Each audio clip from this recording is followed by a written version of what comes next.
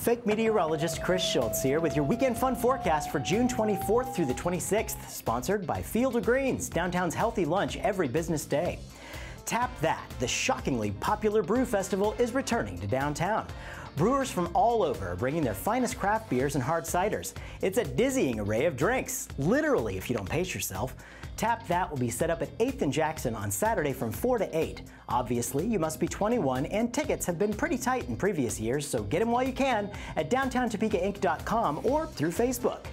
Old Prairie Town is proud to present the 12th year of Wheatstock, the acoustic and bluegrass music festival. All ages are welcome, so bring the family and chairs to soak up the vintage atmosphere and soak up the Italian soda from the Potwin Drugstore.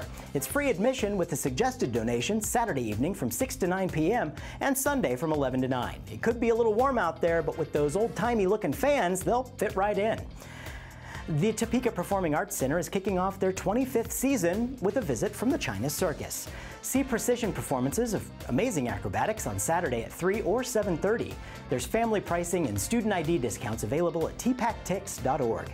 Find a full list of local events at everythingtopeka.com and in-depth coverage at gablocal.tv. I'm Chris Schultz, and you keep talking about Topeka.